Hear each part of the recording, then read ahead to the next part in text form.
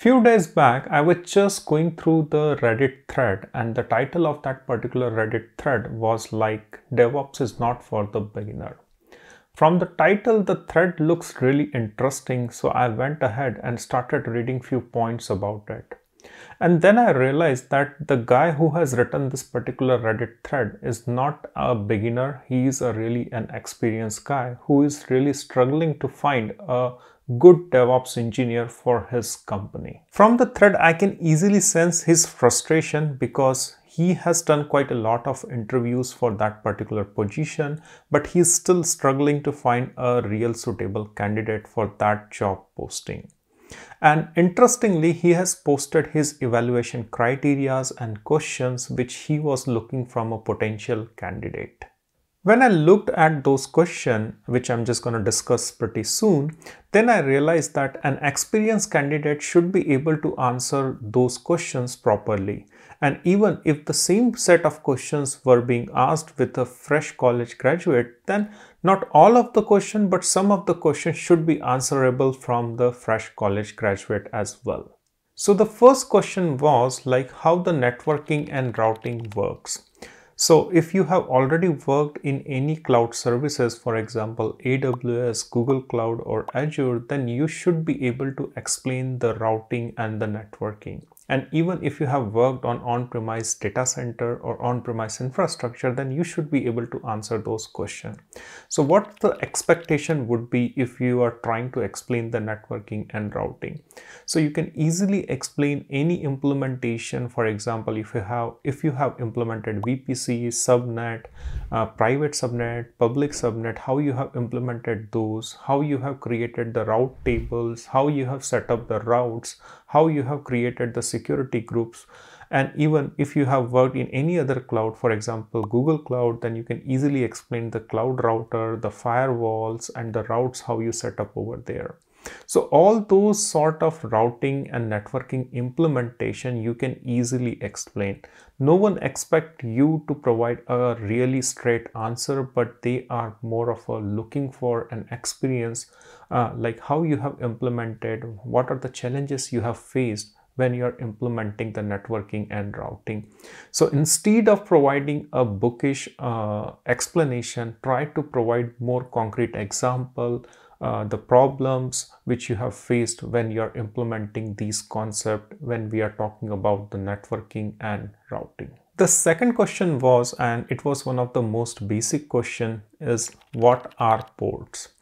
So when someone asks like what are ports, then you can easily give some of the very basic example. For example, HTTP port, HTTPS port, SSH port. So these are the quite a few basic ports which everyone uses in a day-to-day development. After explaining the ports, you can also explain like what you can control with these ports. So for example, in the firewall, you can configure the rule based on those ports to allow certain traffic and also disable some of the traffic coming into your application. So those are the few examples which you can easily explain if someone asks what are ports. And also if you have worked with the AWS, then also there is a good application when you are creating the security group based on those ports. So these kind of explanation which you can easily provide, which can easily satisfy an interviewer that you really knows those concepts and you have really worked on those concepts in your past experience. The third question was like, how will you troubleshoot a slow running Linux machine? And to answer that particular question, you just need to provide your approach. How will you troubleshoot a slow running Linux server or a Linux machine? And for that, you can easily give few examples of the command. For example, top, htop, free, vmstraight. So these are the few commands which generally use for finding the memory input output usage, disk usage, and to figure out like where the consumption is more onto our Linux server. So you can give these few examples of your command so that you can explain like these are the basic troubleshooting command which I would prefer to run when a Linux machine is running slow. And with those commands, I should be able to identify which are the crucial problems with my Linux machine, and then we can take a subsequent action to troubleshoot those problems. So these kind of answers which you can present when these kind of question has been asked for troubleshooting any Linux machine. The fourth question was in the list is, what is firewall and what do you mean by the stateless and stateful firewall?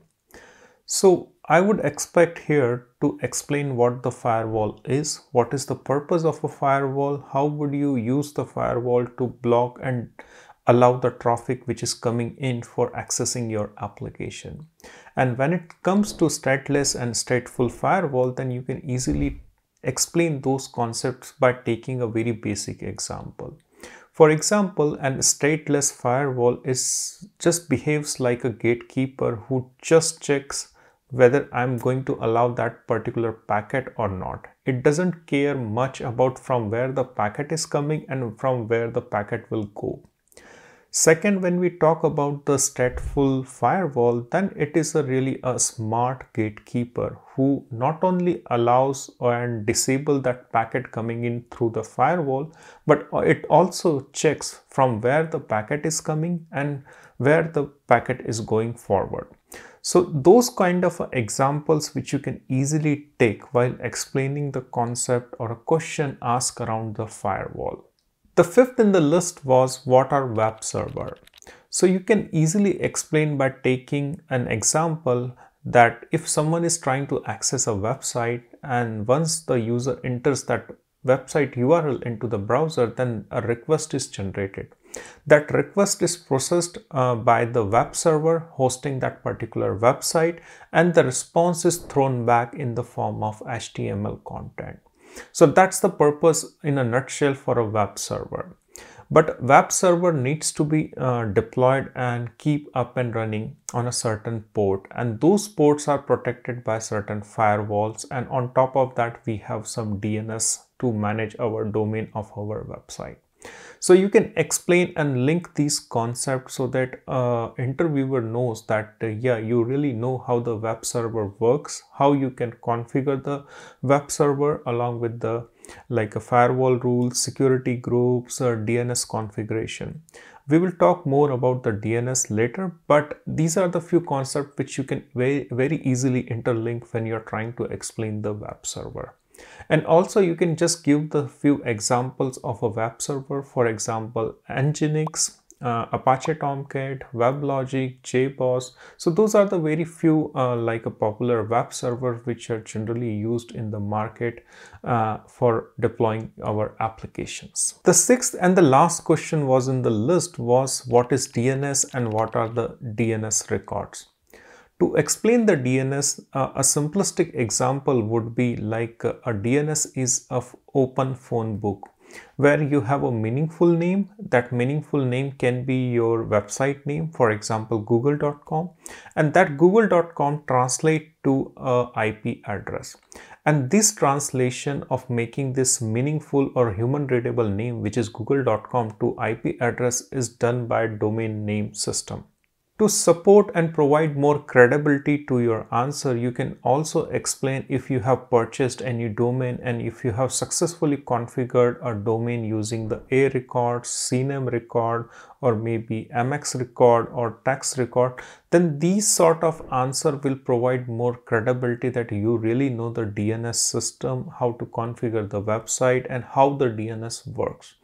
So I would encourage you to focus on these concepts on a more practical way, and these are like a very doable. You don't need to have a really vast experience to experiment with these concepts. So this is how I would try to address if someone is going to ask me the question related to the DNS area. So those were the questions which I found very interesting from that particular Reddit thread and from that particular interviewer's experience. So I can certainly say that yes, DevOps is not entirely for the beginner, but I cannot deny the fact that even a fresh college graduate can also work on the DevOps, because it doesn't require to be a super duper expert to begin with the DevOps. If you know those concepts, if you have worked, if you have done some kind of projects on those concepts, then you can easily work on and then you can easily build up your experience. because with the experience what you will learn is that you will just practice your troubleshooting skills, and that will come with the experience. So yeah, at certain level that DevOps is not for very beginners, but there are ways that you can still make a way around if you are just getting started with the DevOps. And even if you are a fresh graduates from a college, then you can just brush up this concept, and then you can just start looking and applying for the DevOps jobs. Let me know how was your experience in the DevOps interviews, and if you have also struggled with the similar sort of question, then please put down into the comment section. I would happy to read and reply to those. And if you are liking this kind of a content, then please considering subscribing and following this channel, because there is a lot of content on DevOps which I have already published onto this channel, and there are many more which I have planned in upcoming month. So see you into the next session. Till then, take care and bye bye.